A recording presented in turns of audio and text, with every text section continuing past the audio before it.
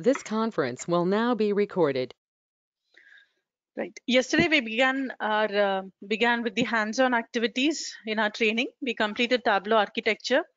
We looked at how to create text tables and highlight tables. We understood what generated fields mean and how they are significant. We looked at bar graphs and circle views and bubble charts. Right. We also know the difference between discrete and continuous data, how it is represented visually on the graph. So let's continue with our discussion. And I had requested you all to explore labels, the label shelf. When you click on it, the different options that are available and what all things we can do there. So I will just quickly give you a brief overview of labels, mark labels specifically, the labels that appear on the mark. Every data point in Tableau is called as a mark, and we are going to look at the label on the mark.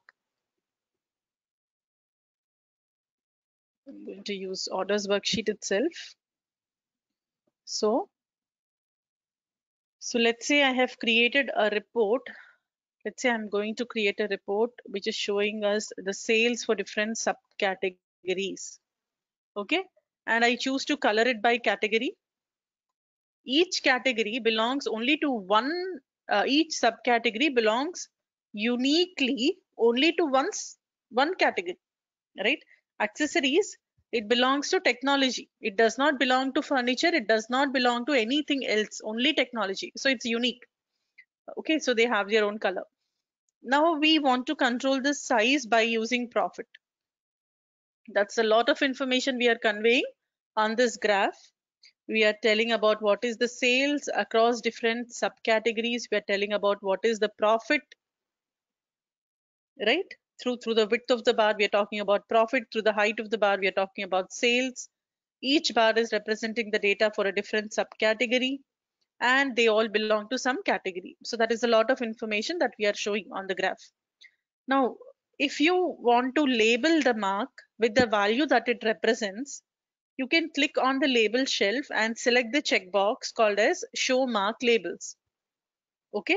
Or you can achieve the same by clicking on the text icon present on the toolbar. All right. Now, when I do this, it is labeling the marks with the sales value. When I turn on the mark labels from the marks card, you can see it is labeling it with the sales value. What if along with sales, you want to show profit also? Okay, then what do we do is whatever data is supposed to appear as a label, if it is more than one, then you have to drag and drop everything on the label shelf. So I will drag profit to the label shelf. It replaces sales, but that's not my idea or intention here. I want to show profit as a label. At the same time, I also want to show sales information as a label. So again, I will take sales also to the label shelf. Okay. Now there are two numbers coming. One is profit, the other is sales. How do I know which one is profit and which one is sales? There's not enough clarity. Until and unless I hover the mouse pointer towards the mark, and then the tooltip appears, the rectangular box with the information, I cannot really be sure that, I'm looking at profit and sales here. So what do? Is we will make it more readable. So when you click on the label shelf, first thing you see there is label appearance, where you can see that we are looking at sum of profit and something else. This is not editable. If you click here, double click here, whatever you do here, nothing happens. If you want to edit this part, you have to go to the three dots, to the square with the three dots at the end of that text box. When you click on that, you will get the edit label dialog box where you can put information. Like I'll write profit, and I will clearly write that this pertains to sales.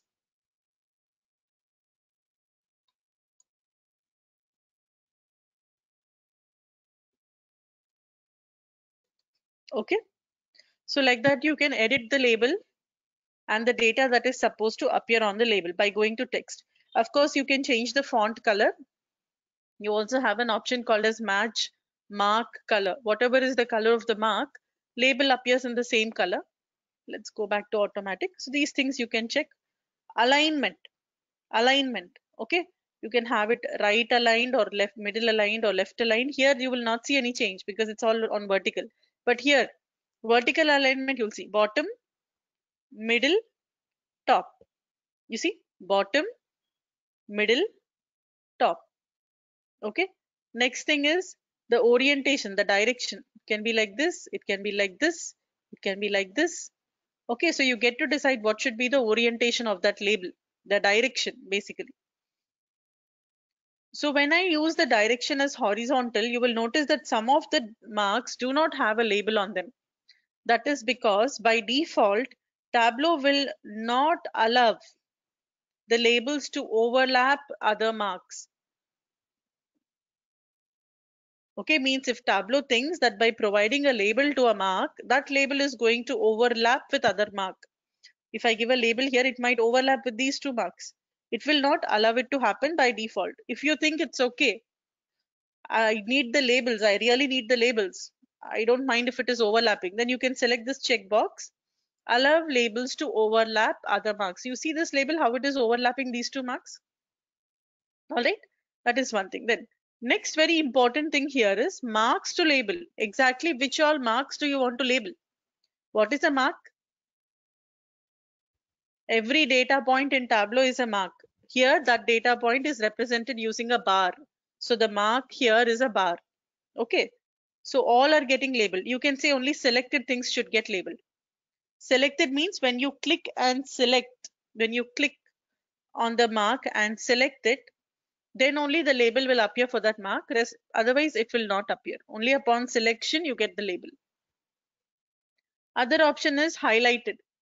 So if you are going to highlight the marks, like say for example from the color legend, so this highlighting feature of Tableau has been around for a very long time. Okay, you can always highlight the members.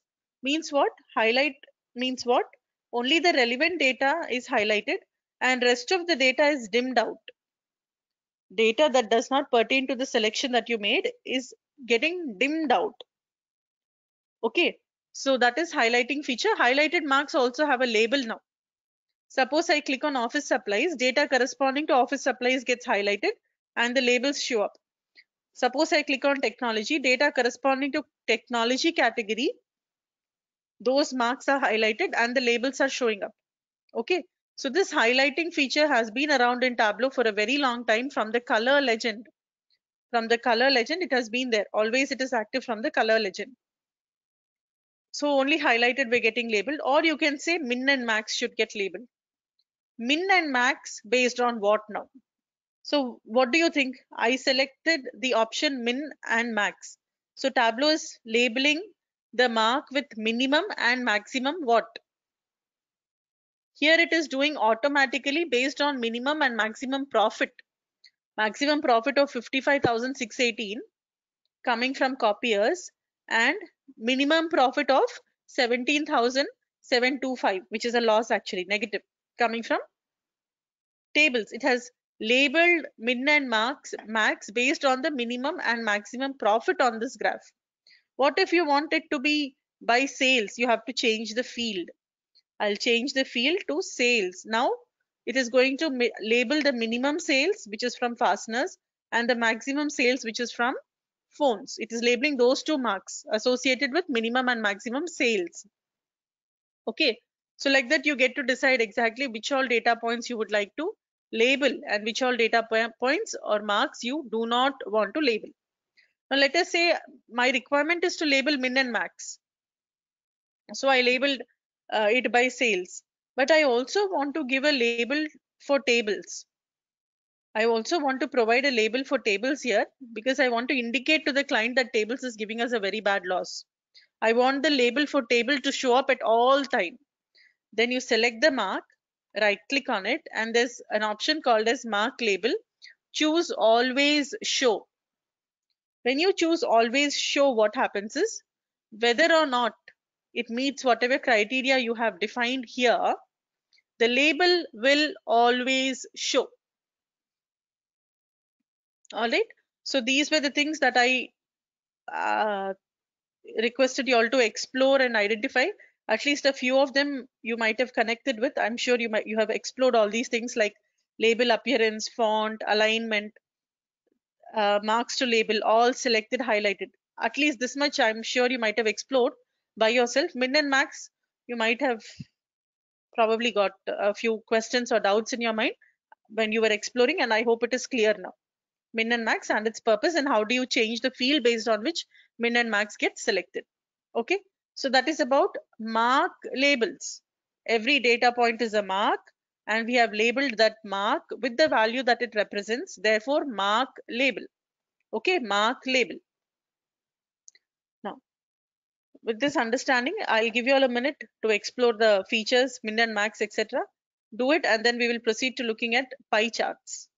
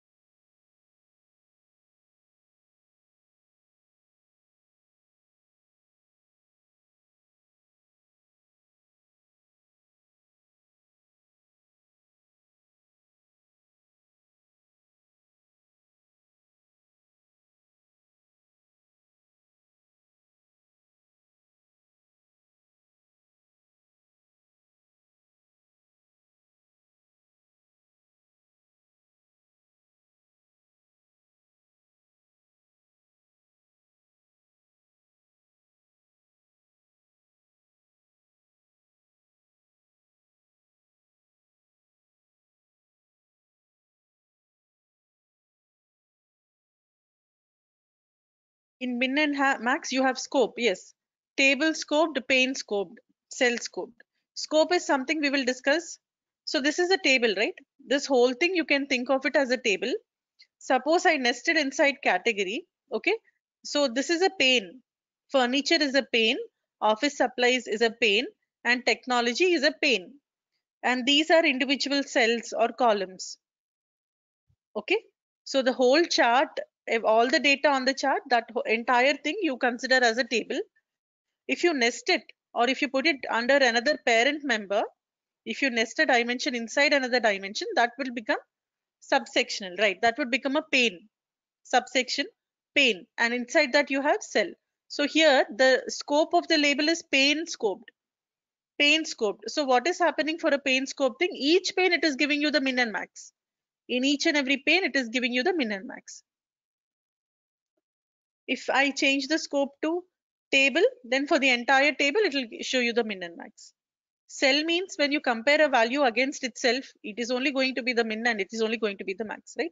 So we'll not go for cell level in this case. You can go table or pane.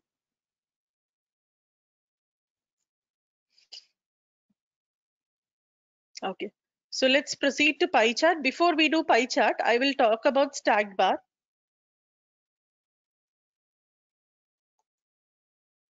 Okay. Now stacked bar chart is something that we use for composition analysis. It's like this. So when you have an eye for detail or attention to detail is important, we said we will go for tables. And you can also go for highlight tables. You know, when you have to perform comparative analysis on the data, what did we see under this? Bar charts are there, then circle views are there, then bubble charts. We have seen these three so far. Many other charts are there, but these three we have seen so far. And we know what comparative analysis means. Then something called as composition analysis or part 2 whole analysis or ratio analysis. You can call it anything. Okay. So we'll use the most frequently used words. Composition or part to whole analysis, for which we use stack bar, pie, and donut charts. Okay. So these three charts come under the category of composition analysis. Now, what is composition analysis? It is basically going to tell you what is your data composed of. Okay, let us say there is a bar that is indicating the employee count of an organization. Employee count. Let us say I have 100 employees. In my organization, I have 100 employees and I have represented it in the form of a bar. Now I have a question to tell what part of the 100 employees, how many of them are male and how many of them are female. So I'll just divide it. Okay. So many male employees are there, so many female employees are there. Getting it? So that is why it is called what part of the total employees are male and what part of the total employees are female. That is why it is called as part to whole. Part to whole analysis or composition. What is your data composed of? What does it comprise of? Okay. That is a stack bar. Or similarly, a pie chart if you take. Okay, if you take a pie chart. What is a pie chart? It is basically a circle, right? That is sliced. Wedges. Wedges are created. Slices are created inside the pie. Like that. So let's say this is the total, again, employee count. And I have 100 employees. How many of them are in the age group of, let's say, 18 to 25? Let's say this part of the employees are in the age group of 18 to 25.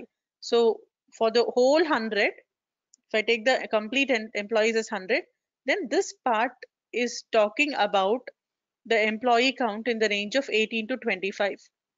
Part to whole. Approximately 25% of the employees are in that age group, we can say. Let's say this is the part which is telling about the employees in the age group of 26 to 30. Then maybe 30 to 50, 50 and above. Okay, so what is your data composed of? That is what composition analysis or part to whole analysis means. Okay, so with this understanding about it, let us create a bar, stack bar, and then we'll also create a pie chart. Let's say across different years, I'm looking at the sales of Superstore. And we will make it a bar graph. To make it a bar graph, you change the mark type to bar. All of you please create this along with me. Take order date field to the columns shelf. Take sales measure to the rows shelf. You will see that Tableau creates a line chart for you. On this line chart, you change the mark type to bar. When you change the mark type to bar, you will get a bar graph like that. Okay. So the total height of the bar is telling you about the total sales, the overall sales in that year. Approximately 500K nearly. Okay. Then it went down. Then it increased and increased further. So the overall height of the bar is talking about the overall sales of Superstore in that year. Now I want to look at this sales per category. So what will I do? I can take category here. It's showing me the sales per category. Or another way of doing it very efficiently is you can take it to the color shelf. So when you take it to the color shelf, what happens is in each year, all the three categories are being sold. Products related to all the three categories are being sold. Okay, that is why we see everything, all the three subdivisions inside that. So the total height of the bar is still representing the overall sales in that year, but the subdivisions or the partitions or the pieces, you can say, that have been put together, stacked one on top of the other, are talking about the sales happening in each category. So technology 175K, and there starts office supplies and it goes up to above 300K. That is because the sales is 151K and it is stacked on top of technology. It is stacked on top of technology. Okay. And office furniture is stacked on top of office supplies, which is in turn stacked or placed on top of technology. So this part is the contribution of furniture towards the whole sales which happened in that year. Clear? When to go for a stacked bar chart and how to create it. Is it clear to all of you? Any questions here?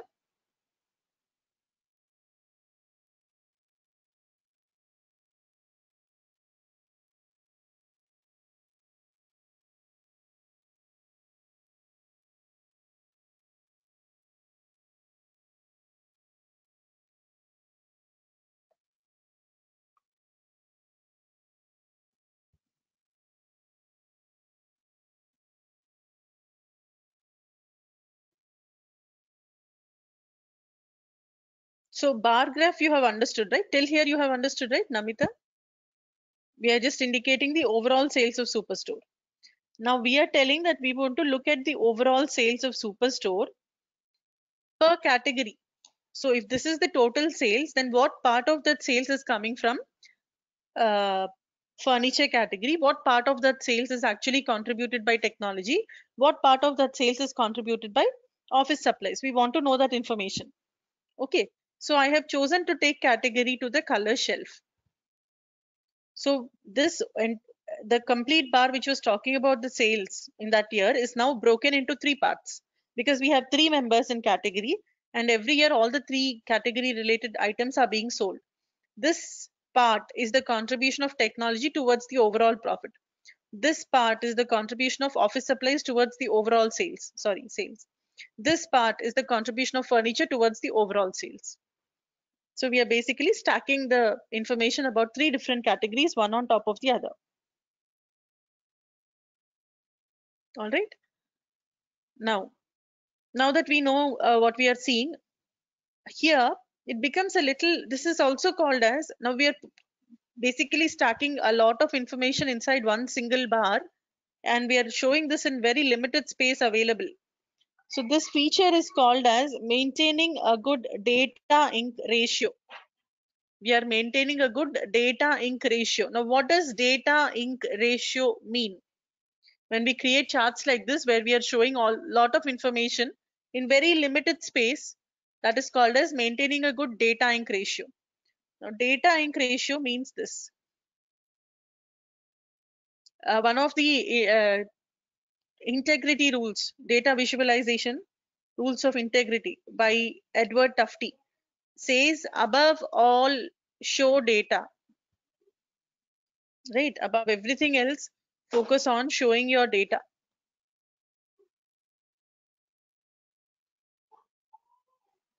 So you have to show the data above all else, show the data. Okay, what does it mean? Data ink ratio is computed as data ink, meaning the ink that is used to represent the actual data that is going to be meaningful to us on the graph, versus the total ink that will be used to print the graphic. And the closer this is to 1, the better. If it is very close to 1, what does it mean? That the data ink and the ink that is being used to print the graphic is one and the same. The total ink required to print the graphic and the data ink on that graphic will be the same. Means everything is data there. There's nothing unnecessary that we have put, is what it would mean. If it is closer to 1, it means everything on the graph is valid information. Nothing we have put unnecessarily over there.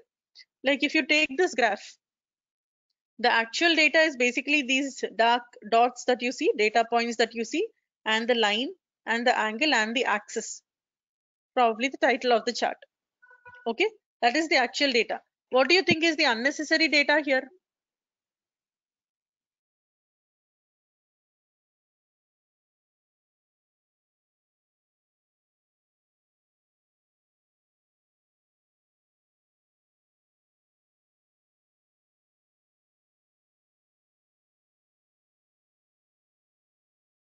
The graph paper behind the view is absolutely not necessary. But what do you think? How much print ink will be required to take a printout of this? Lot of ink will be required. And how much, what part of that is going to be the actual ink which represents the data ink? Ink is going to be very less, just those tiny dots there and the line. That is your data ink. And the total ink used to print the graph is going to be huge because of the graph paper. So we are not maintaining a good data ink ratio. if we create graphs like this. Instead, if I create a graph like this, a chart where the graph paper at the background is gone, the actual ink, the data ink, all this is data only, versus the actual ink to print the graphic, nearly one and the same. Everything is valid data here, right? So nearly one and the same. Therefore, we are maintaining a very good data ink ratio here, close to one, we can say, right?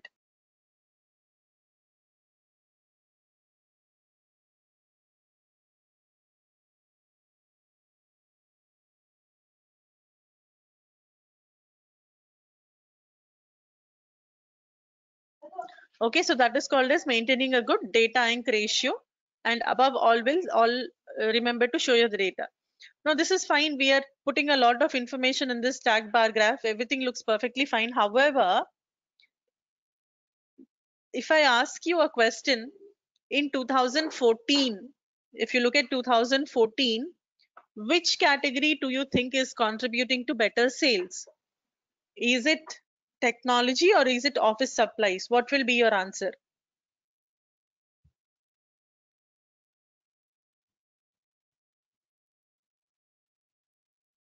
Difficult, right? Just to look at it and tell the answer, it becomes difficult. Both of them nearly similar contribution, similar size. So the ratios are quite similar. The ratio is quite similar, like 1:1:1 kind of a thing we are getting. So we cannot really compare and say which one is doing better than the other. Okay. So in scenarios like this, rather than going for a stacked bar graph, where it's becoming difficult to also get a relative understanding comparison, you can go for a side by side bar graph. Side by side bar graph. You can do that by going to the show me panel and selecting side by side bar. Okay, Tableau will decide what should be the structure, which you may have to rearrange. Okay, because I want year and then category, and I want to color it by category. Okay, so instead of that, I can have this. Now here the data, the ink required would be slightly higher, but everything is data only. As long as that ratio is going to be near to one, we are good. As long as the data ink ratio is near to one, we are good with it. All right. So when do we go for a stack bar graph then? Instead of category, let me take ship mode to the color shelf. You see this now? Very clearly, I understand most of the transactions are being shipped out using standard class shipment, then second class, then first class, then same day.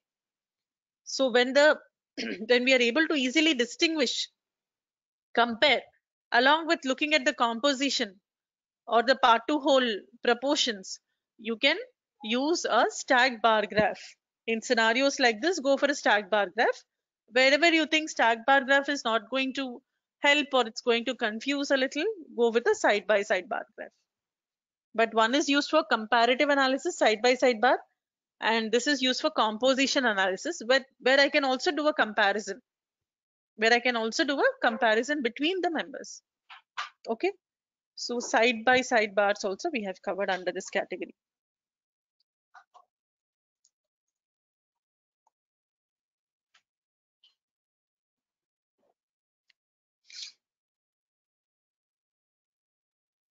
Try out stacked bar, try out side by side bar, and then we will proceed to pie chart.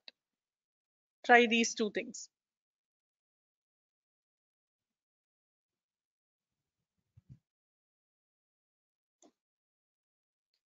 Yes, so here you can also represent it as a proportion of 100%. Now let us say this is sales, right? Now you can just make it, you can apply something called as a quick table calculation and convert it into percent. And then there is something called as compute using, where you can make it table down. So if you consider the sales happening in that year to be 100%, then what percent of the sales is belongs to which ship mode, you can see. But we will not get into this kind of a discussion yet. We need a little more time to come here. So today we will leave it here. Okay.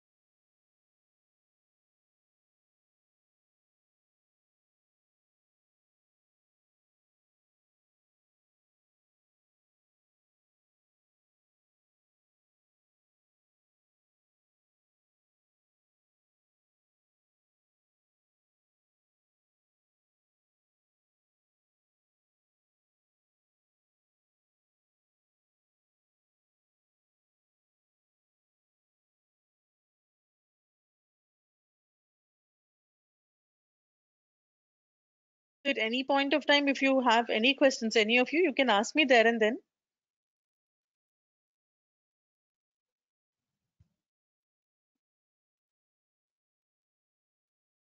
Don't hesitate to ask questions. Okay. So let's proceed to the next chart, which is a pie chart. Pie chart also for composition analysis, which we understood. Let's say our requirement is to look at can we add profit to size in this chart? You can do that. You can take profit to size. So you'll get different sizes depending on the profit. But again, you have to think of sorting the data, right? If you sort, it will be more meaningful, but sorting is something we'll cover a little later.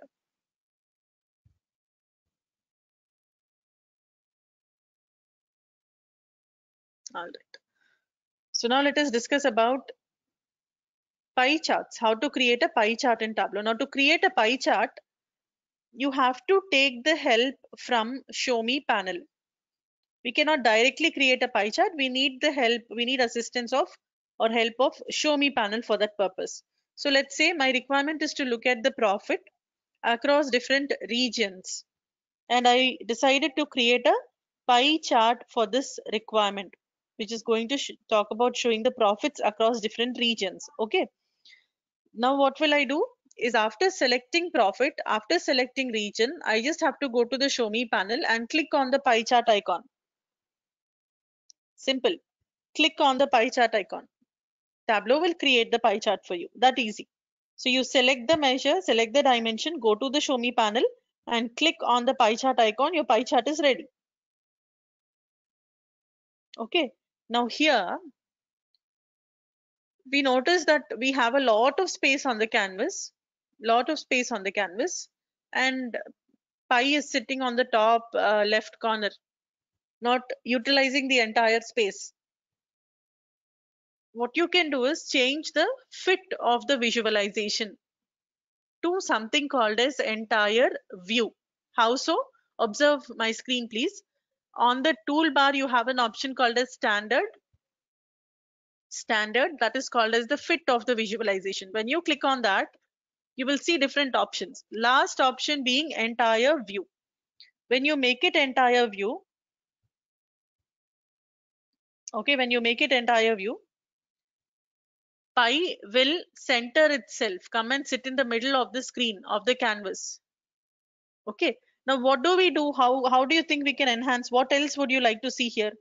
We can label it with the data that it is representing, right? Each slice in the pie, each wedge is representing some information, profit of that region. So let's take region to the label shelf. So we are labeling the wedges based on the region that they are representing. You can also take profit to the label shelf. Show the actual profit information as well. All right. Now you may think that if we can somehow manage to show the profit as percentage, this is the whole thing. This circle, let us say, is representing 100% profit of the business. Now you want to show the contribution of each region towards the 100%. Okay, then what to do? Then you go to the profit pill with text icon. We want to change the label, right? So you have to go to the label text icon. T is the icon that is used for both text as well as for label. T is the icon that is used for text as well as for label. Okay. So here I'm going and I'm going to apply a quick table calculation. Now to compute percentages in Tableau, we don't have to write any formula because there is an inbuilt feature called as quick table calculation in Tableau, which will allow us to perform certain things just by selecting the quick table calculation, because Tableau has pre-written the formula. It has already written the formula for such requirements like percent of total, etc. So we will get into quick table calculations in detail. However, for now, I'm going to show you percent of total. So you see how profits are getting represented as percentages. Now let us say you want to show the actual profit also. Percentage is fine. How about showing the actual profit value as well? Again, take profit to the label shelf. So like that, whatever you want to label it with, you can label it. All right. And if you want to move the label inside the pie, you click on the label and then drag and drop it inside the wedge. If at all you want to reposition the pie label, You can do that. Click on it and take it inside the wedge. Okay. Click on the label and move it inside the wedge. Now you might again, okay, do it till here. Do it till here.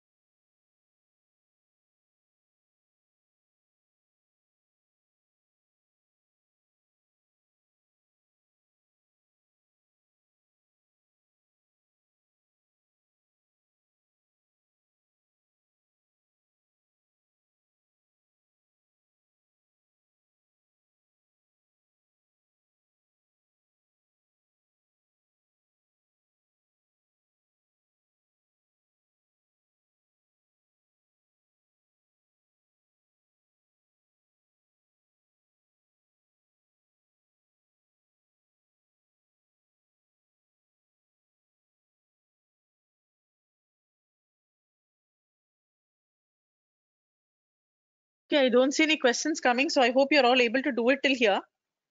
Okay, now let us say we have to represent the data as percentages. However, let us round it off. Instead of showing 16.32, I want to show only 16%. Instead of showing 31.96, I want to round it off to just 32%. So I want to round off the values, not show the decimals. Now this can be taken care of by using the formatting feature. This you can take care of by using formatting. How do we do formatting? Let us see. Right click anywhere on the graph. Right click anywhere on the graph. You will see an option called as format, which will show up. Okay. On the context menu, select format. When you click and select format, the formatting pane will overlay your data pane. Here it comes on the left side.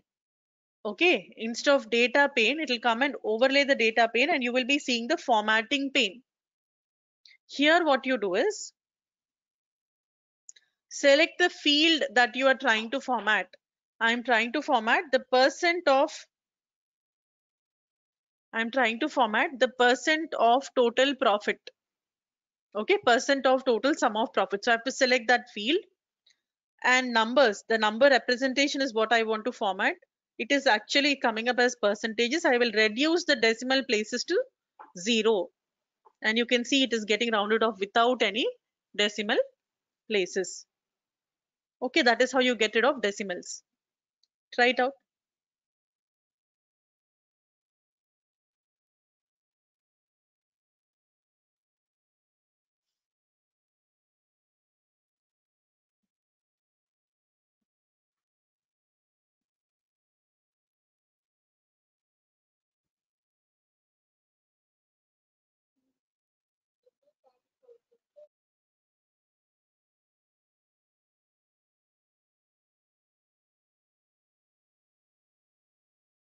Okay, so this is how you create pie charts and then you enhance them. Now let us look at a scenario where pie chart should not be created.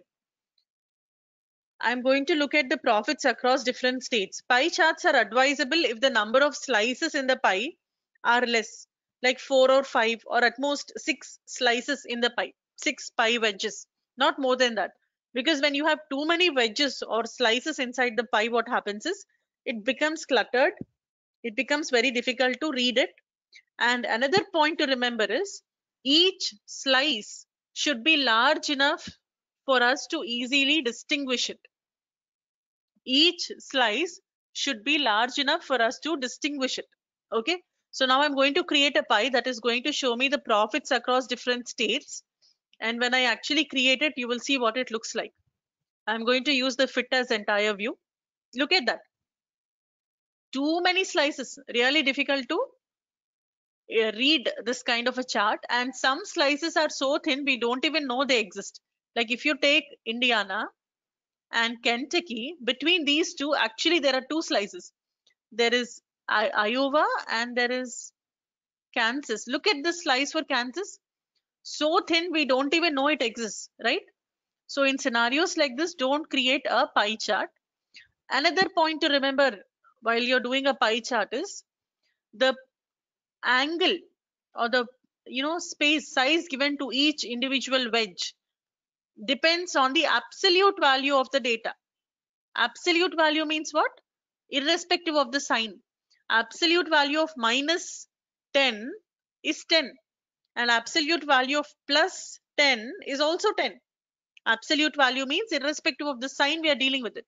So if I look at the wedge corresponding to the state of Georgia, and if I look at the state wedge corresponding to the state of Ohio, both of them look similar.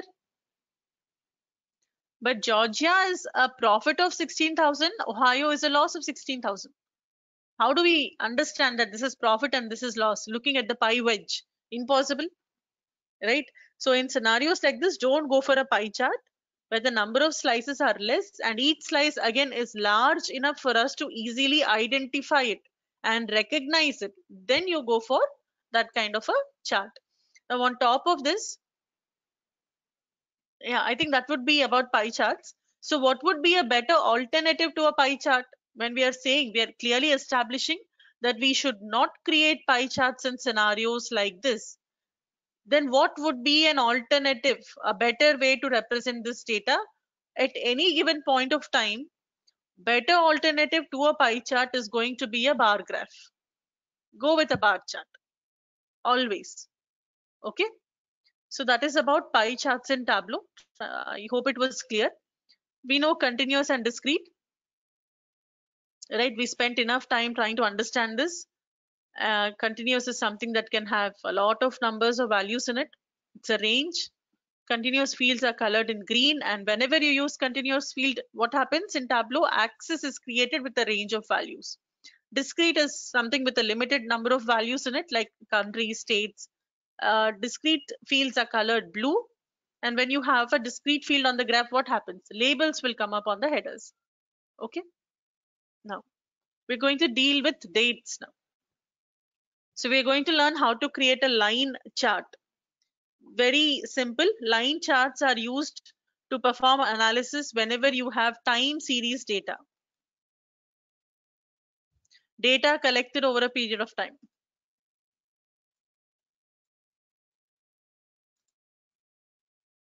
When will you create a line chart is? Or even area chart. You can say comes here.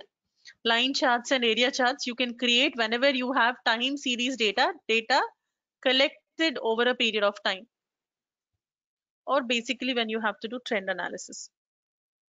You can call it trend analysis in a simple way. You can call it trend analysis. So in Superstore, we have data for 4 years. And let's say we want to analyze the data. Okay, from these 4 years, whatever data is there, we would like to analyze. So how do we do it? I'm going to take the date field to the columns shelf and I want to look at the profit. So I'll take profit to the rows shelf.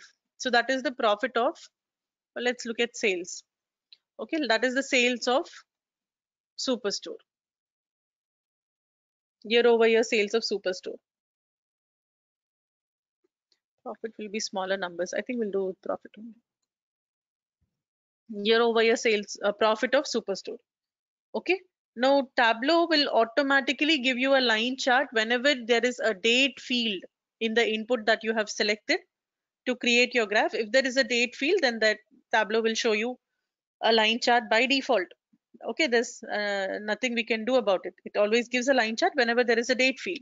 If you want to change it, you can change it to any of the charts that are there on the Show Me panel, which are active. Let us keep it as a line chart. That's what we are interested in. Now, can you tell me whether this is a discrete line chart or a continuous line chart? How to identify whether this is a discrete line graph or a continuous line graph is by the color of the date pill. Date pill here is blue in color, and we know blue color represents discrete. What will happen when you have a blue pill? You will get labels. So 2011 is a label, 2012 is a label, 2013 is a label, 2014 is a label. All right, that's the profit from each of the years. Suppose I want to make this into a continuous line graph, I will have to change the date pill. Okay, you click on the drop down icon of the date pill. On the menu that comes up, you will see certain options: year, quarter, month, day, more, which is used to customize the date. Again, there is year, quarter, month, week, number, day, and more. More is used for customizing. So why two sets here, right? Why year, quarter, month, day, more? Again, year, quarter, month, day, more. That is because the first set of date granularity that you're looking at, year, quarter, month, etc., will treat your date as a discrete date field. Discrete date field. And the second set will treat your date as a continuous date field. What is the difference between the two now? We know the first set is corresponding to discrete dates. Second set is corresponding to the continuous dates. What is the difference between the two? Suppose I pick up here from the second set. Suppose I pick up here from the second set. This is how the graph will transform. The values did not change if you notice. The values are the same. It's just that the chart expanded and occupied the whole space. The color of the date pill, however, has changed into green. Green means what will happen? We will get an axis with a range of values on it, which Tableau decides what should be the range of values. All right. Now, there is no difference. Otherwise, there is no much significance. Whatever I was seeing like this, now I have seen it the other way. That's all. But to basically understand the true strength of a continuous line graph, to understand the difference between discrete and continuous and how they differ, you will have to go to a slightly lower level of detail. Okay, the last step I did is I changed year to a continuous year. Instead of a discrete year, I have taken year from the second set, which will make my year a continuous year field.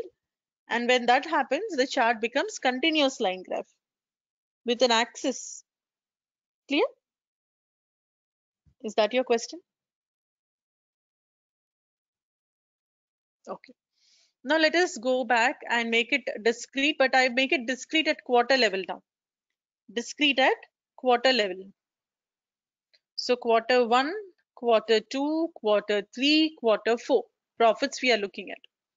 Which year's quarter 1 profit do you think we are looking at? Which year's quarter 2 profit?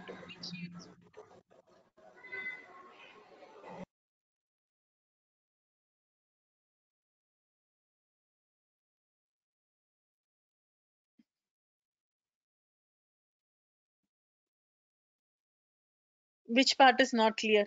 You can unmute and ask me a question. So I have taken quarter from the first set. When I pick up quarter from the first set, this is called as a discrete line graph. Why am I calling it discrete? Because the color of the pill is blue and I have labels. So I know it is a discrete line graph. However, okay, quarter is not clear from which year. Right. So this is consolidated. Discrete line graph is a consolidated report. This is the quarter 1 profits from across all the years. Because what is on the graph? Only quarter. Only quarter is on the graph, which means Tableau is not bothered about which year the data belongs to. As long as it belongs to quarter 1, it will take all the data corresponding to quarter 1, sum up the profits, and it is so and so. So this is quarter 1 profit from across all the years. This is quarter 2 profit from across all the years. Quarter 3 profit from across all the years. Quarter 4 profit from across all the years. Okay, quarter 1, quarter 2, quarter 3, quarter 4 from all the years this is. So quarter 1 to quarter 2, there's an increase in the profits. To quarter 3, further increase. Quarter 3 to quarter 4, however, we see a significant increase in the profits. There's a drastic change. Suddenly it shot up.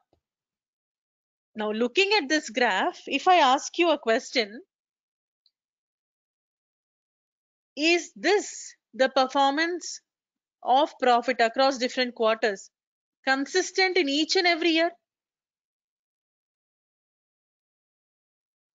Will you be able to say with confidence, yes, this is the quarterly profits and this is the shape or this is the pattern maintained across each and every year? Can we tell that? So I hope all of you are able to understand what I'm trying to do here. Yeah. Funny, to turn on the mark labels, you click on the text icon on the toolbar, T on the toolbar.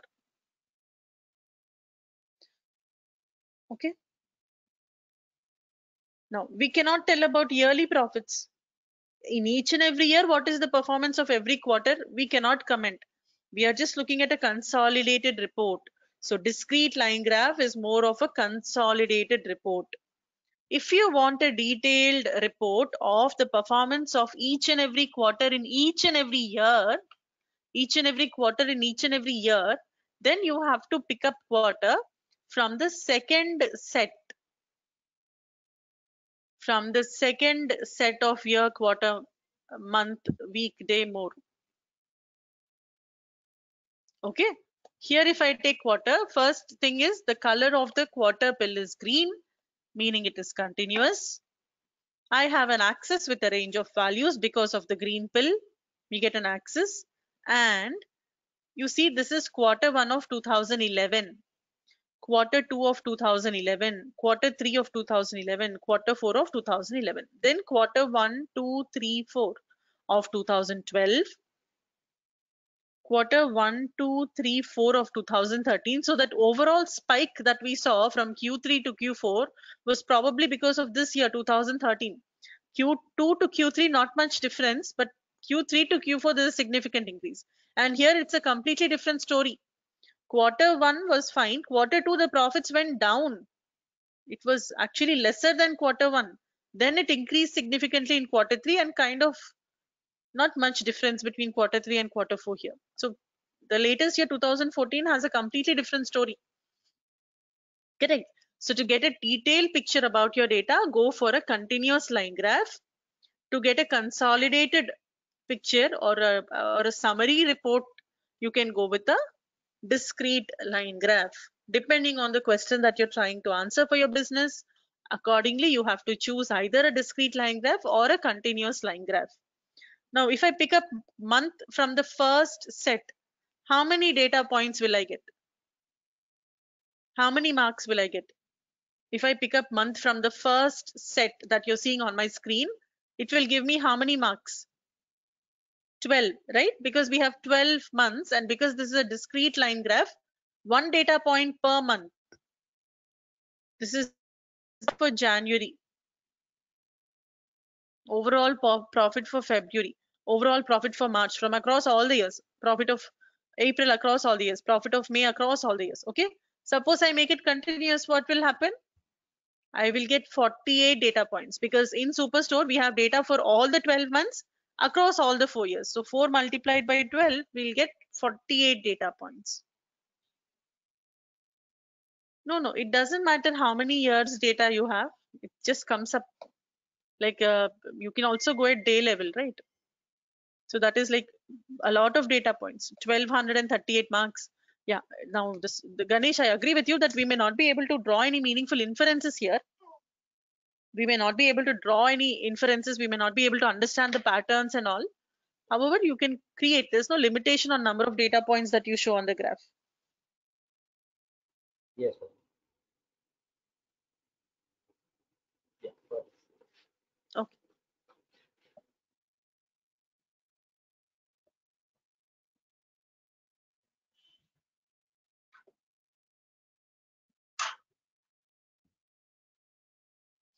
Okay, so when to go for a discrete line graph, when to go for a continuous line graph, I hope it is clear to all of you.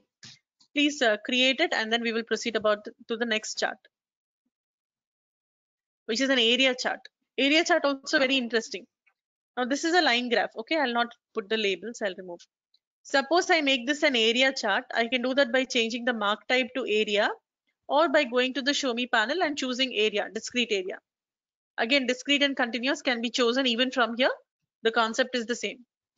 What does it look like? The space or the area between the line and the axis is filled in with the color. That is an area chart where the region or the area between the line and the axis got shaded with the color. Okay, but actually this is not the true strength of an area chart. area chart's true strength is that you should think of it like it is a combination of stacked bar and line chart. Stacked bar and line chart. Okay. Like for example, suppose I want to look at this data for different categories. So I have the three lines. One line here is where furniture lies. Very less profits are coming from furniture. Here is where office supplies is and technology. So profits from technology overall very good. Every point here is with respect to zero on the axis. This is around 50,000. 0 to 50,000. This would be around 40,000. This would be around between 30 and 40 somewhere. And this is nearly 20, like slightly above 20. This is almost 40. This is with 35. Right? Every point here is with respect to zero on the axis. Now let's say you don't want it like that. You want to retain the overall profit of that year. It should be there, and the breakup across different quarters you want to see. So instead of creating a line chart or a line chart, you can create an area chart. Even before making it an area chart, I'll make it a bar. Okay, profit from each year, and I will break it at category level. Okay, so this is a stacked bar graph, and we know how to read a stacked bar graph. Suppose I'm going to draw a line connecting all the technology related profits across different years. Then this is office supplies related profits across different years.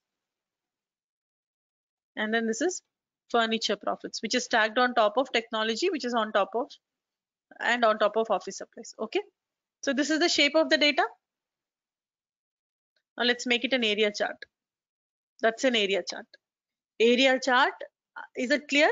You're retaining the shape of your data through the line, but you're stacking the information like in a stacked bar. So you are basically combining a stacked bar with a line chart, giving you an area chart. So think of it like a combination of a stacked bar and line chart.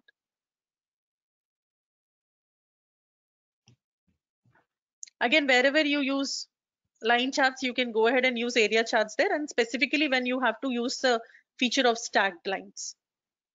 It is more like stacked lines. Okay. Now here,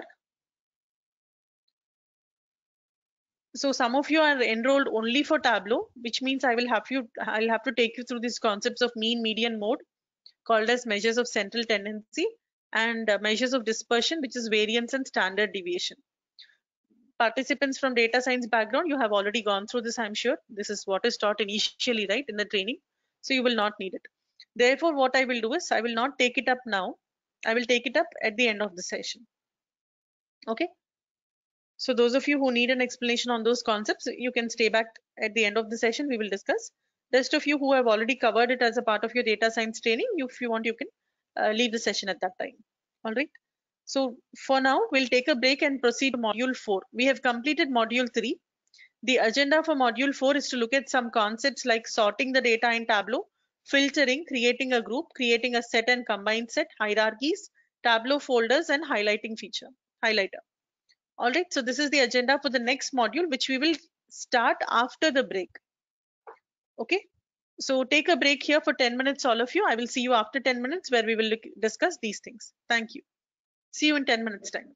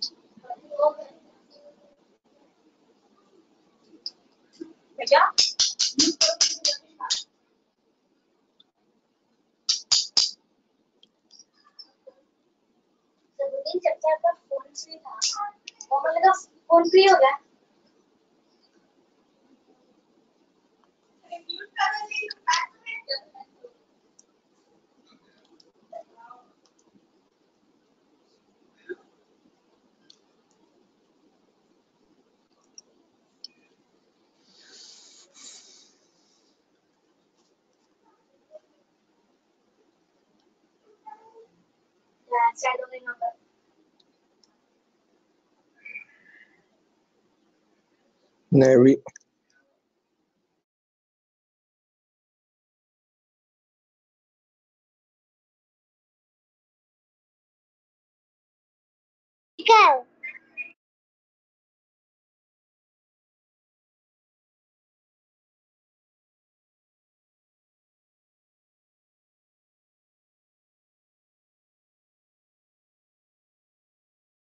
Hello everyone, hope you're all here. We'll continue with our discussion. So we completed module 3, except for measures of central tendency and measures of dispersion, which we need to discuss. That I will do it at the end of the class today. So we will look at certain concepts from module 4. We are going to look at how to sort the data and filter the data today. And tomorrow we will continue with these concepts. Sorting, what does sorting mean? Sorting simply means to arrange the things in a sequence, right? To arrange things in a sequence, either in ascending order or in descending order, high to low or low to high, increasing or decreasing, right? So how do we do it? We have many ways to sort the data in Tableau, from the axis, from the header, from the toolbar. We can do manual sort by using drag and drop feature. You can also sort by field. Go to a field and choose to sort. There you have different options like choosing data source order or alphabetical order, by a field, manual sort, nested sort. How do we do it? Let us see. So let's say I have a graph here, which is showing me the sales of Superstore across different subcategories. Sales of Superstore across different subcategories is what is here. And now I want to arrange these bars. By default, they are coming up in alphabetical order. Alphabetical order. Okay. Now I want to change this. And I want to arrange the members in this subcategory in a sequence depending on their sales value. Depending on their sales value, meaning subcategory with the highest sales, I want to see it at the top of this list, and subcategory with the least sales, I want to see it at the bottom of the list. So I want to rearrange the members in the subcategory dimension depending on the sales value.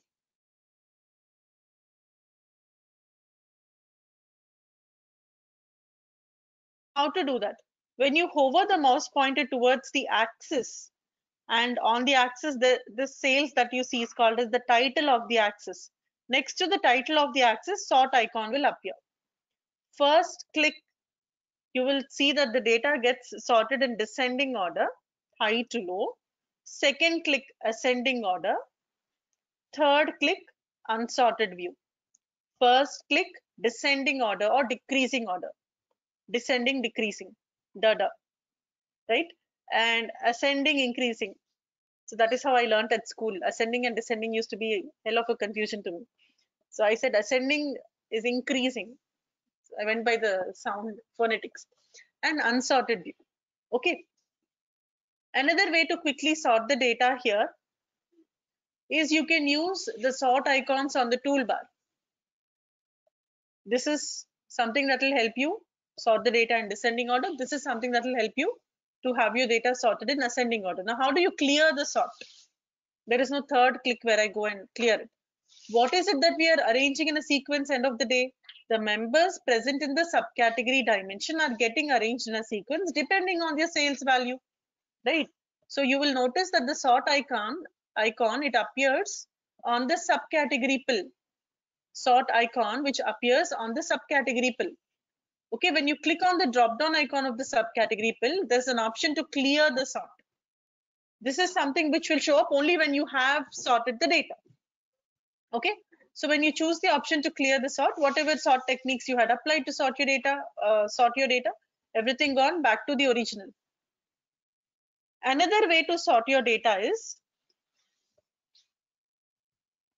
you go to the field and select the option to sort. So when you select sort from here, the sort window will pop up. First thing that we get to choose here is how do you want to sort by? I want to sort by, and then you can choose field, sort by field in ascending or descending order. And you can also choose the field using which you would like to sort. It need not always be the field used to build the chart. You can use any field of your choice. Let's say by profit. So what happens if I say sort by profit in ascending order? Subcat.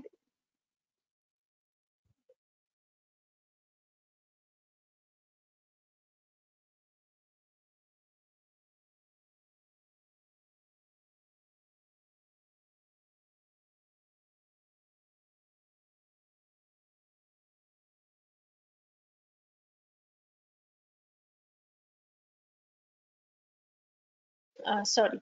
So you can see that we have sorted in ascending order by profit, sum of profit, by sum of profit. Again, there is no OK button here. Okay, sort window also you will not find an OK button. You just have to close it.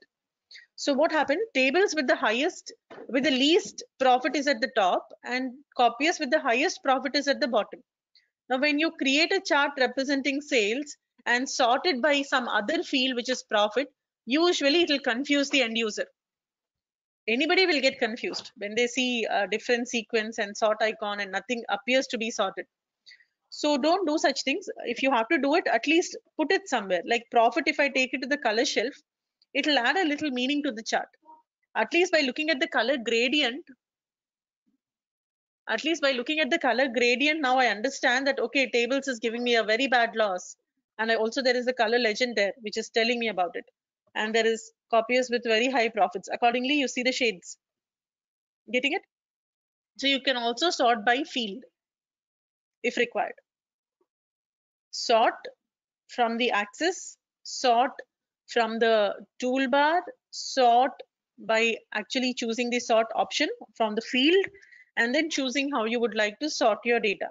Now, while we are discussing about sort by field, let me clear the sort and do one more thing here.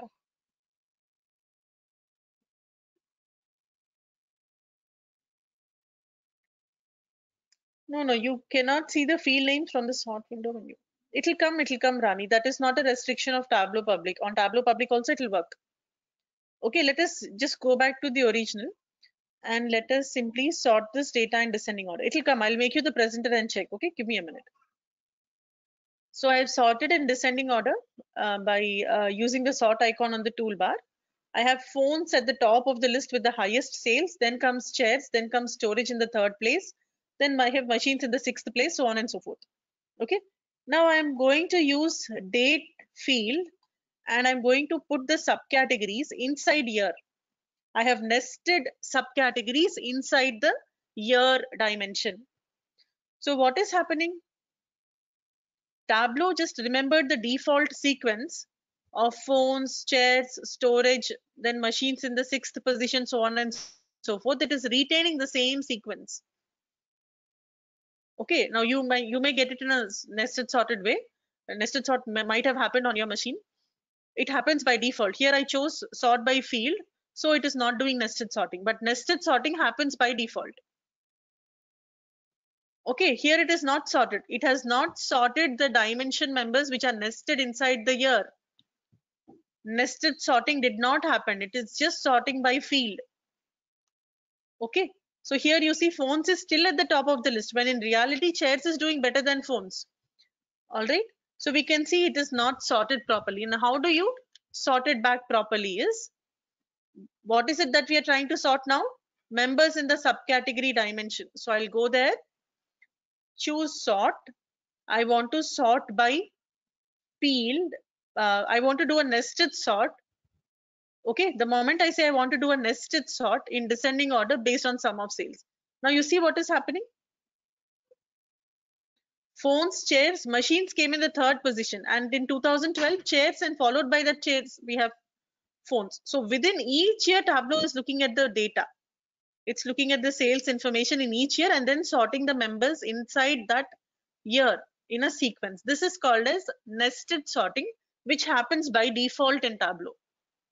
It happens by default. We don't have to worry. But if it does not happen for some reason, you can go to the field, choose sort. Okay, then you select sort by as nested, and then you select the field using which you would like to sort the data. Okay, so that is sorting from the field. It came now. Okay. Next is, now this I will change the chart again. I will just clear the sort. Let me put category here and also category on color shelf. All right. Now we can also sort from the header. From the header. Furniture is a header. Furniture, office supplies, labels. This is header. Okay, this is header and with labels in it. On the header we get labels, right? You can sort by moving things around here. So I'll take storage and place it below appliances. Or I'll take storage, move it above appliances. You see how it is moving? I can do a drag and drop. Drag and drop. Manual sorting it is called as from the labels on the header. Not just the inner dimensions. You can even move around the outer dimension members. Like technology, I'll take it below furniture. Rearranging things. You can rearrange the way you like. Now, when you have nested something inside another dimension and it becomes a pane, you cannot move it to another pane altogether. Copiers, I can place it anywhere inside technology. Here itself, I am allowed to rearrange it, but I cannot take it to furniture or office supplies altogether. Okay, I think it makes sense also not to do it. So sorting from the headers. We can also sort from the color legend. Suppose technology is here. If I drag and drop it above furniture on the color legend, even in the graph, it moves up. Suppose I bring office supplies between them, even in the graph, it will come in between them. Getting it? So we can also sort from the color legend. We can sort from the headers. We can do manual sort. We can sort by field. We can sort from axis. We can sort from the toolbars. All these options are there. Try out everything. I'll give you a couple of minutes here and then we will proceed further. If you have any questions, let me know.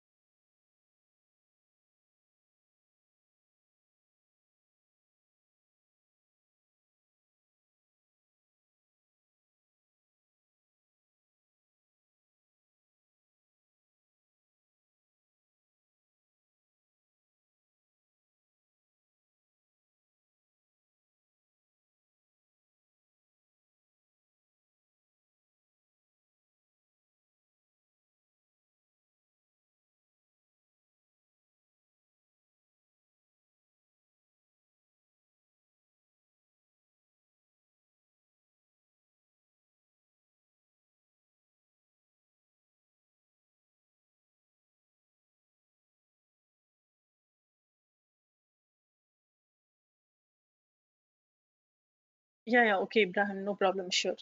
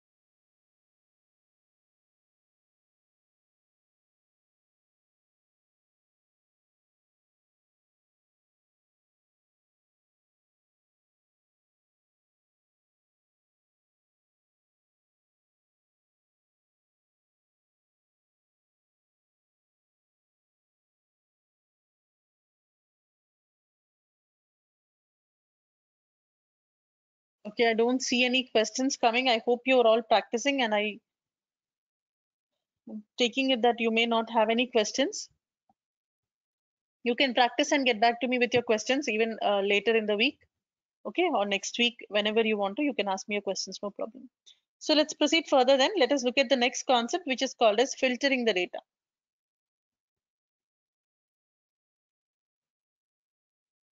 Okay, Tableau participants, I think only one of you. Kamal, are you okay with the pace? And are you able to follow? Anybody else who's enrolled only for Tableau?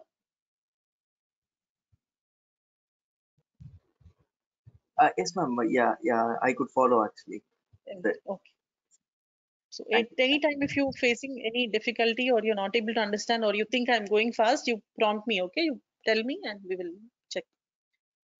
Sure, ma'am. Okay, Definitely. I'll let you know that. Thank you. thank you. Yeah. And yeah, Sabahat, so you're also enrolled only for Tableau, is it? So how do you find it? Is it okay, the pace at which we are going? Are you able to catch everything?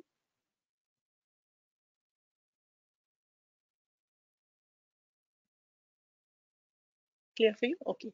Great. Anytime if you have any questions again, you can let me know. Even the rest of you also, but I think having gone through data science training for you, this would be more like very simple. Tableau thing would be very simple for those of you who have gone through data science. So I'm not asking you all. But if you have any doubts or questions, you can let me know. Okay, while manual sorting, after sorting a category and started sorting another category, already sorted data is moved.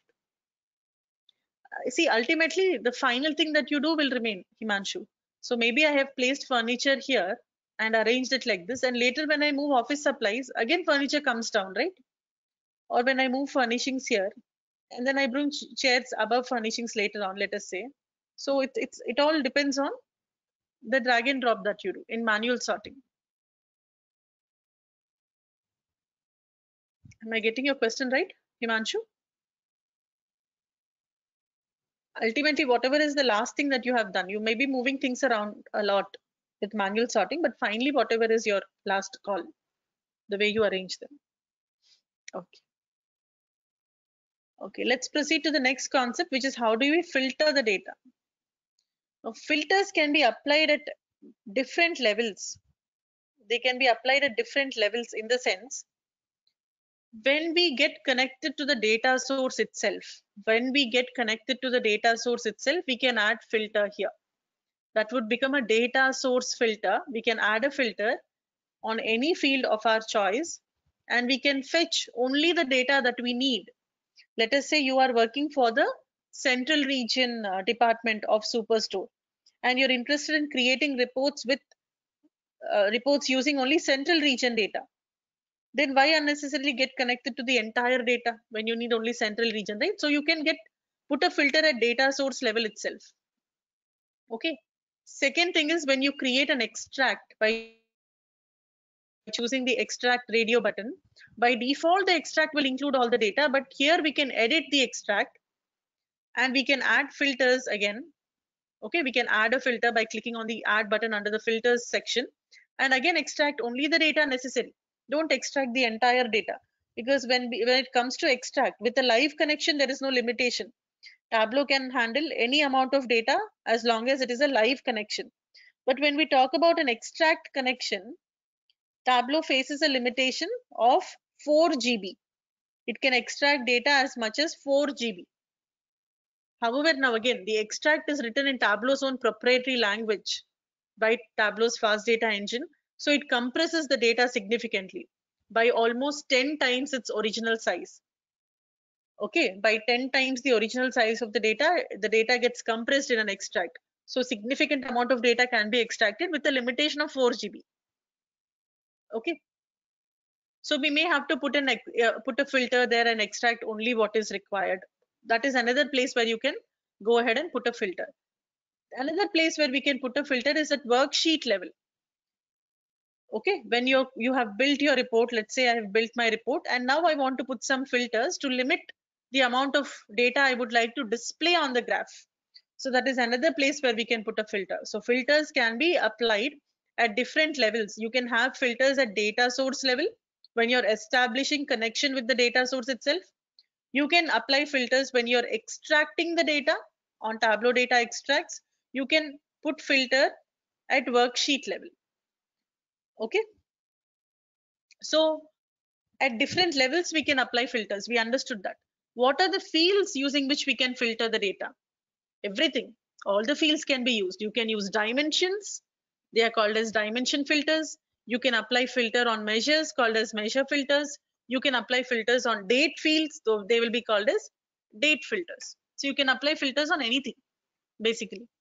So let's see dimension filters. When you say you want to apply filter on a dimension, limit the number of members in the dimension that you want to show on the chart, then there are actually four options. There's a general tab, which is basic selection criteria.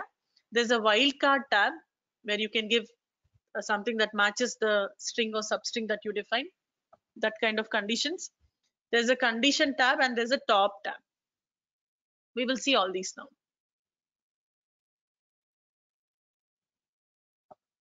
Just a moment.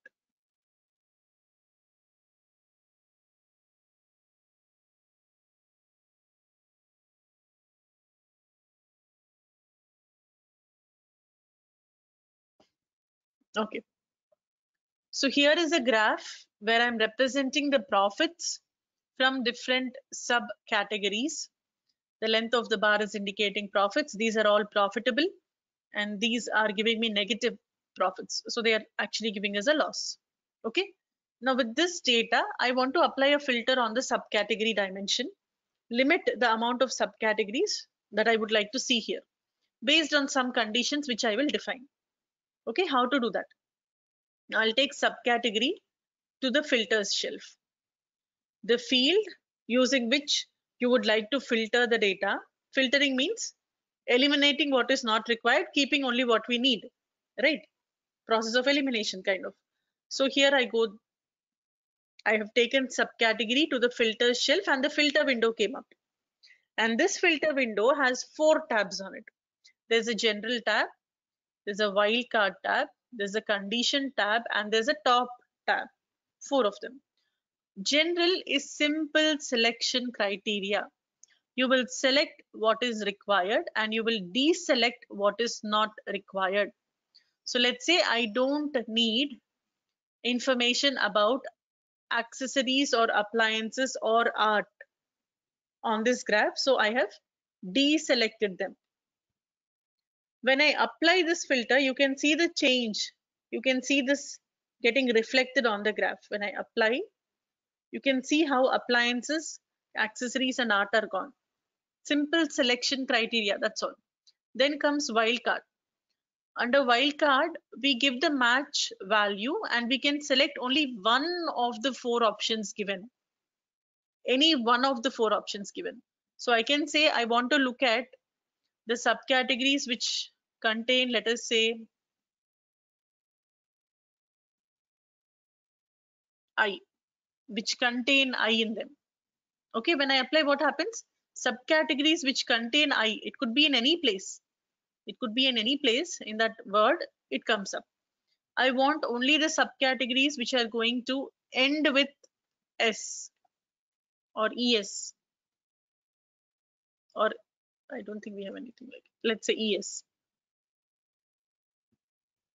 You see, I want only subcategories which end with S now. Okay, so you can use only one. It is a radio button, only single thing can be selected here, and you can give either an alphabet or a substring or the entire string. Whatever corresponds to the match value that you have given, whatever is matching will show up. Whatever does not match will go away. So paper is gone here. Storage is gone because it does not end with the character S. That is the purpose of wildcard. Then we have condition. None means you're not defining any condition. By formula means you can write a formula. By field means by field. So let us say here the requirement is that I want to look at the subcategories which are profitable. Means only those subcategories whose sum of profit is greater than 0. So like that you can set up the condition. That is the purpose of condition, which it allows you to set up a condition.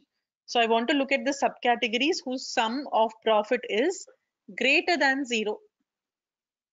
When I do this, what should happen?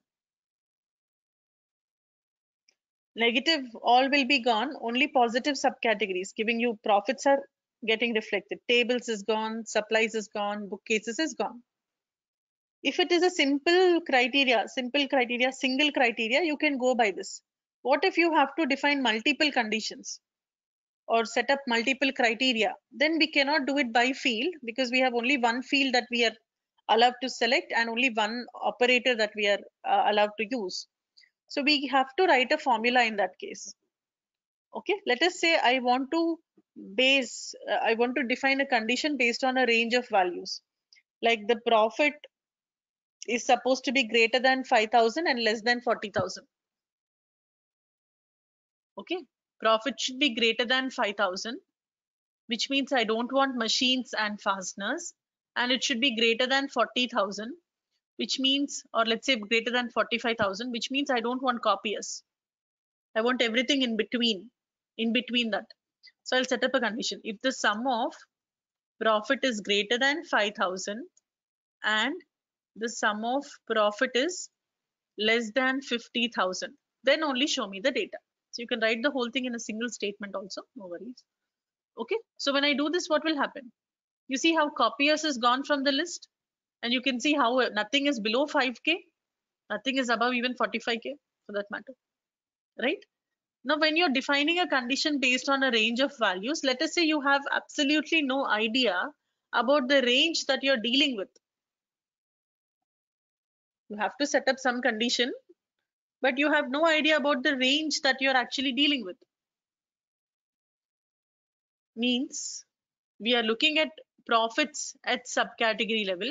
I don't know what is the minimum profit at subcategory level. I don't know what is the maximum profit. I have no clue of what is the data I'm dealing with. In that case, go back to by field and hit the load button. What will this load do is check what is the field on which you're trying to put a filter and how you created your chart, everything.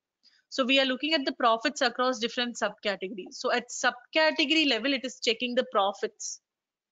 Least profit comes from the tables subcategory, which is 17,725. Highest profit is from copiers, which is 55,618. So now we have an understanding about the data that we are dealing with. With this understanding, we can go and write our formula. Okay, that is the purpose of range of values and the load button that you see here. Now I have got everything. I'll go to top. The last tab is top. Top is used to set up a limit on the number of data points that you would like to see. Top is used to set up a limit on the number of data points that you would like to see. I want top by field. I want top 3 meeting the criteria I have defined. So what are the top 3? I'll get phones and I'll get binders and chairs if I put this condition. Other option is we can make it bottom. If you don't want top, you can also choose bottom. I'm saying I want bottom 3. Then when I apply, what will happen? The other 3 will come up. Getting it? So what is it that you need to understand from this example is all these conditions get applied on the data together. Okay, this is this and this and this and this. When everything is met, that is what you're seeing. You're eliminating what is not required and you're keeping what is required. At any point of time, if you have any confusion or doubt, yeah, range of values, I'll tell you.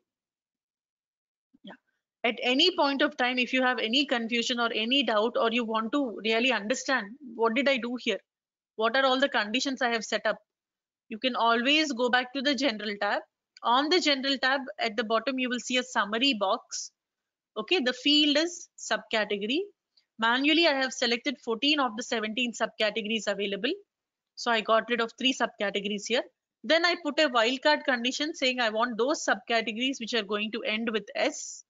Then I put a condition that I want only those subcategories whose profit is in this range. And on top of that, I want only bottom 3 meeting the whole criteria defined. Getting it? So like that, they work together and give you the result. Now, what is the purpose of range of values over here? Let's say I am looking at the data for different regions. Profits at region level. So you will see that the highest profit is West region, 108,418. Least profit is Central region. Okay. Now I want to put a filter on region. So I'll take region to the filter shelf. The window will come up. I'll go to condition. I want to define some condition in order to put a filter. But let us say I have no clue about the range of values I'm dealing with here. I'll go with by field and click on load. When I do that, Tableau will check your graph. How did you build your graph? You're showing regional profits. So it is telling you that the minimum profit is 39,706 and the maximum profit is 108,418.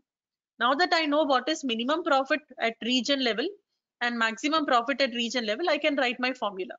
Getting it? That is the only purpose. It gives you an understanding about what is the range of values you're dealing with.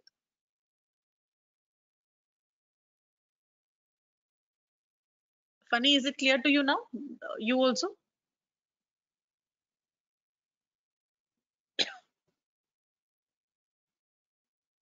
Okay, thank you for the confirmation. So that is about dimension filters.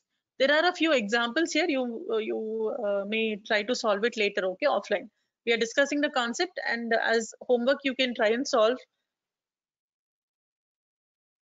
whatever is there in your assignments. And okay, so let's look at measure filters. Dimension filters done. Measure filters means we can also put a filter. We can also put a filter on measure. We can have multiple filters on the worksheet and all of them will act on the data. However, just for clarity's sake, I'm going to keep each concept separate and show you how it works. So I'm going to remove the subcategory filter. After you have applied a filter, how do you remove the filter? Is you can just drag the pill outside, out of the filter shelf, or click on the drop down icon of that pill and select clear filter. It will be gone. Remove it or clear it, anything is fine. Same graph, same chart. I want to look at the profits across different subcategories. Okay, but I want to filter by profit now. Okay, I would like to filter by profit. So I'll take profit to the filter shelf. Whenever you use a measure to filter your data, there will be a pop-up asking you, how do you want to filter on this field, profit, or whatever is the measure. Here it is profit. And you have to choose. I want to filter based on sum of profit.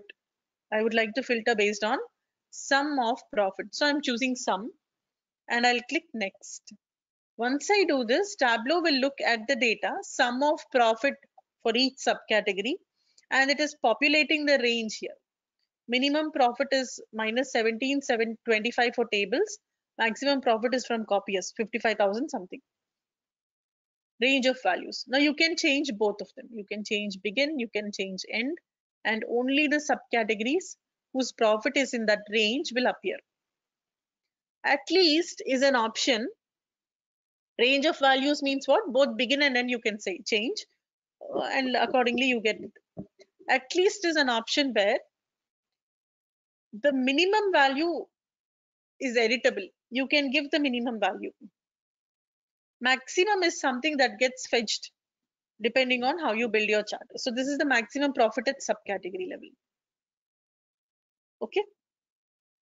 So we are not getting anything below 10,000. We said from 10,000 and above. All those subcategories which are giving me a profits of 10,000 and above, I want to see. Subcategories giving me a profit of 10,000 and above. It is inclusive of the number that you give here.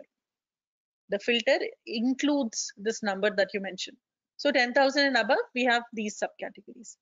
Now let's say I want those subcategories which are below 10,000, whose profits are 10,000 and below 10,000. So I'll use utmost. Utmost is where the highest value you can mention, the least value gets picked up from the chart. So what will happen if I apply this? Below 10,000. 10,000 and below, I can see everything. Okay, like that. And special. Special is, now here there is no significance of special with Superstore. We don't have any null data. If you want to look at only non-null values, you can select this. If you want to look at only null values, you will select this. If you want to look at both null as well as non-null combined together, you will select all values. Okay, Now I'm going back to range, and I will just use the entire range and apply and click on OK. I have not done anything. I have not applied any filter condition. I brought profit to the filter shelf and I just said OK there, sum of profit and OK. Any filter, be it dimension filter, measure filter or date filter, you can show it. Click on the drop down icon of the pill in the filter shelf and select the option to show the filter. When you do this, filter will appear on the right side top corner of your screen, and it is interactive. This is an interactive filter. The end user will be able to see the slider. They will be able to use the slider to fix the range, or if they are not able to fix the range very precisely using the slider, they can also click on the box inside the box and it will become editable. So 10,000 to 30,000. So I can also give this. It is inclusive of these two numbers. Is it clear? Measure filters, any question here?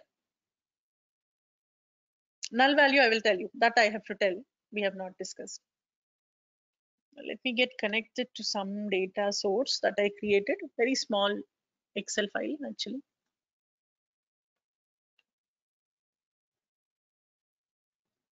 Now, sometimes every organization, let's say they have different departments in it, right? Organizations, they have different departments.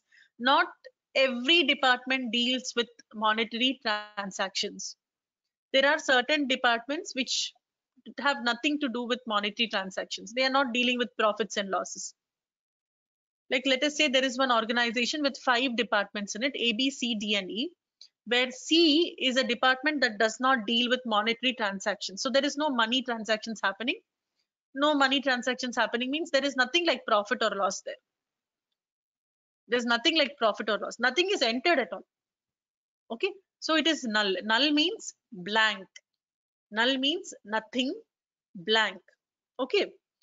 Now, when I create a report using this data, let us say the client wants me to show a report about the profits from each department. I created this. Now they tell me, show me only the departments which are dealing with money, which are dealing with monetary transactions, which have some profit or the other. Exclude the departments which are not dealing with money. Now, how do I exclude C? Okay, so I'll take department to the I'll take profit to the filters shelf. Based on the sum of profit only, I want to filter. However, I want to see only non-null values. Non-null, which means what? C is null, so it will go away. Getting it? Now let us say the company says, all right, give me another report with all those departments listed out which don't deal with money. Then I need only null. Wherever profit is null, I want those departments. So I'll say null values, means I'll get only those departments with null in the profit column. All values means both null and non-null will show up. Okay, now it should be clear what is null, what is non-null, and all, how you choose these options based on the requirement. That is about measure filters. Now you can very quickly exclude something from the graph just by selecting it. Select it and you can choose exclude. This is called as quick filter. Very quickly you can get rid of it from the graph. Okay, or you can select it and say keep only. Very quickly you can just keep that value on the graph and everything else is excluded. Okay, no, it will not be mentioned as null. Let me show you the underlying data first. Let me show you the database or that Excel.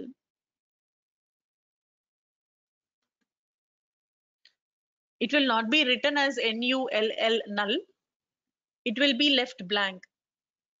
If something is left blank, Tableau will read it as null, null, that way.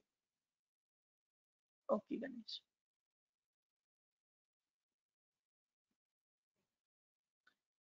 Now, we will look at date filters. Let's say I have a graph like this.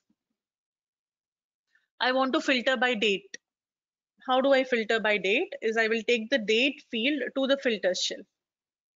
Now, when you bring a date field to the filter shelf, again, just like when we take a measure to a filter shelf, there's a pop-up asking us, how do you want to filter on this field? Similarly, when you take a date field to the filter shelf, there is a pop-up asking you, how do you want to filter on this date field? I want to filter at year level. So I'll choose year. I'll not do anything. I'll just click on OK. However, I'll make it an interactive filter by showing that filter. Let's show it. So when you show it, the filter gets up, it appears on the right side, and the end user can interact with the graph by deselecting what is not required, selecting what is required. By default, it is a multiple value list of members present in that field, list of years present in that field, and multiple values can be selected because it's a checkbox. Let's say I'll go down to quarter level. Again, take date to the filter shelf. This time I want to filter at quarter level. So quarters, I'm not doing anything. I will simply show the filter quarter level. Okay, let me bring it below this. Now, depending on what I select and deselect, accordingly the chart will get updated. Very simple, just like your dimension filters, right? More like your dimension filters. You will select the year that you need. You will deselect the year that you do not need. You will select the quarter that you need. You will deselect the quarter that you do not need. Very simple. We can also filter it based on range of dates. So when I take a date field to the filter shelf, I can also choose to filter based on range of dates. Like range of values for a measure, we can use range of dates for date filter. Range of dates, I'll say next. So the begin date is 4th January 2011. End date is 31st December 2014. Begin date is the first day when a transaction happened in Superstore in this database. End date is when was the last transaction recorded. The complete range has come. Now let us say some person took over as the CEO of this company on so and so day. If you're not able to very precisely select the date, you can click on the date box. The calendar picker will come up and you can pick up from the calendar. Let's say some person, Mr. X, took over as the CEO of the organization on 1st June 2012, and this person stepped down, let's say on 31st December 2013. Okay, now we want to see what were the profits of Superstore like during this person's tenure as the CEO. Okay, so let us see. Once I apply this or once I click on OK, you can see the data only for that duration, that time period when the person was the CEO. So you can see by the time he kind of stepped down, he contributed to very significant profits. He took the business towards very high profits. Hypothetical situation, but I hope you're getting it. So like that, you can give a range of dates. Let me edit that. Next option we have is starting date. It's like your at least option, at most option, where the end date comes from the data connection. Okay, and the begin date is what you get to choose, is what you get to fix. So depending on the range of dates that you have specified, whatever is the begin date and the end date, it will come. So I'm taking starting date, which is editable, which I will give. Ending date should come from the data. Why so? How will it help? Sometimes you see end date,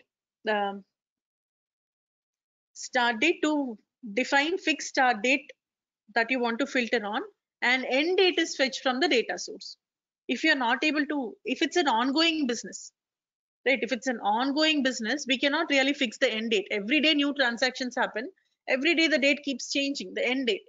So in such scenarios, the starting date option is very helpful. End date keeps getting updated from the database. Begin date is something that you get to choose. Okay.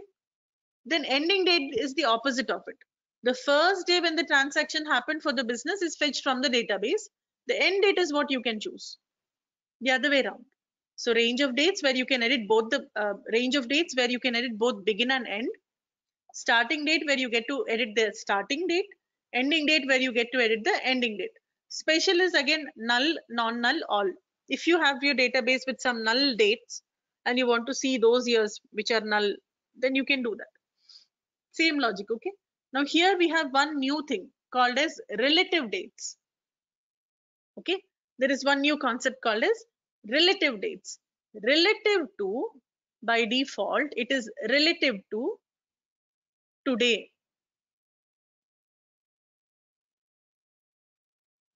Means your system date. Tableau will fetch your system date relative to today. Okay, relative to today. Whatever information you want, you can get. Relative to today, I want the data for this year. This year is 2020, which begins on 1st Jan 2020, ends on 31st December 2020. So it will fetch me the data for 2020, whatever data is available, if the data is available. Here we don't have, no, we don't have data for 2020, nothing will come up on the graph. So relative to today, get me the data for previous year or previous quarter, previous month, week, day, at whatever level you can go. Relative to today, let us say, let us fetch the data for the last 6 years or last 8 years. So you see the dates that it is going to consider from 1st Jan 2013 up to 31st December 2020. It is going to get you the data for 8 years. 2013, 14, 15, 16, 17, 18, 19, 20. 8 years. That is how it goes. You can check this date value here to understand what data will be fetched. So if I apply, how much will I get? I'll get 2013 and 14, the 2 years for which I have information here. Okay. Now, when you're dealing with historical data, some data that is collected in the past, like Superstore, where we have data only up to 2014, it does not make sense to analyze relative to today. Correct? It's not making sense analyzing the data relative to today because it is something that we collected in 2014, up to 2014. So in such scenarios where you might want to change the relative date, you want to compare it with respect to some other date apart from the default, which is today, you can simply click on this checkbox, anchor relative to.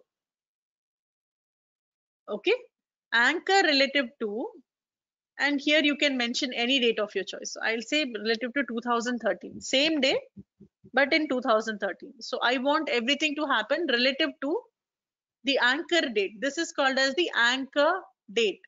If I say fetch me the data for the anchor year, what is the year here? 2013. So it's going to fetch me the data for anchor year 2013.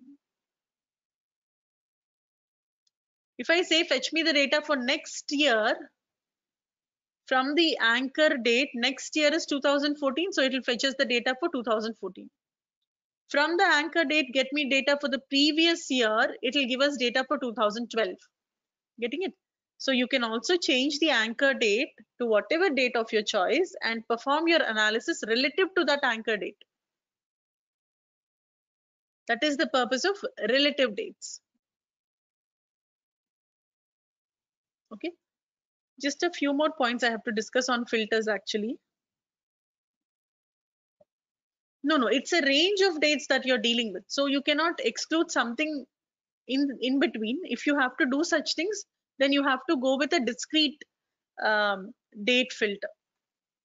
Okay, Ibrahim, you go with a discrete date filter that will allow you to remove something from the middle. But when you're going with a continuous date filter, you can edit begin and end, but you cannot edit something in between. Here you can do though. So I want to show only 2011 and 14, then I'll have to check this.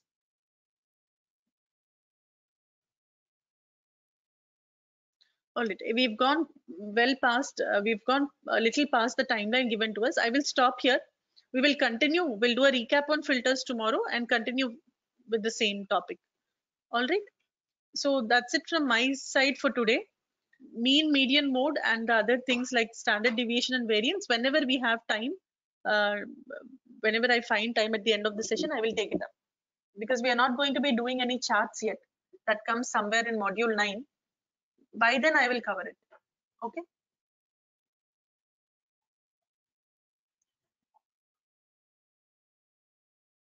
Attendance for yesterday was not marked. Anyway, Manish had taken down your names. So he will mark it, no problem. He will mark it. And for today, what I will do is, he is not there. So I will just take a screenshot of all of your names and pass it on. Okay. So just give me a moment. Don't leave yet. Let me take a screenshot.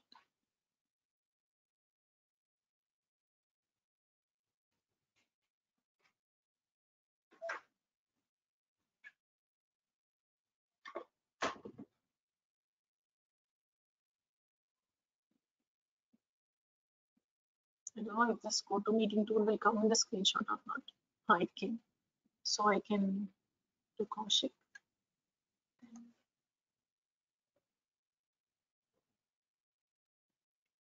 After Kaushik, it is Krupa.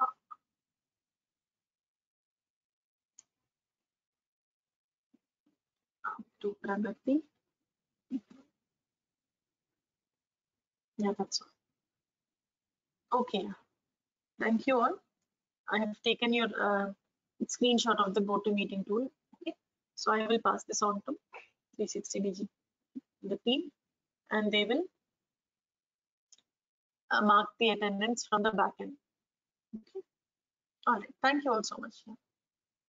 Can Tableau handle any exceptional request on filtering on something? Suppose client wants one particular dimension at the top of the chart, but rest of the things in any order.